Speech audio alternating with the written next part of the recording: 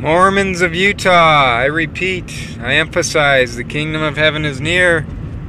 Repent and be baptized and truly come to Christ.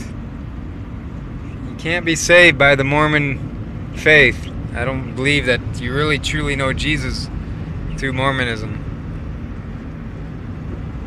And so I offer you a baptism in the Spirit in the name of the Father, Son, and Holy Ghost.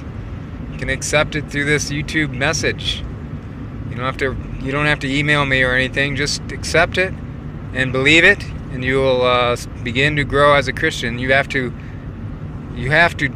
leave the Mormon Church, though. You have to join a regular Orthodox, not Russian Orthodox. I mean traditional Christian church of some sort. And there's a lot of ones that I would warn against too in that regard, because a lot of them are getting so liberal. Even liberal more than Mormonism in terms of values, traditional values.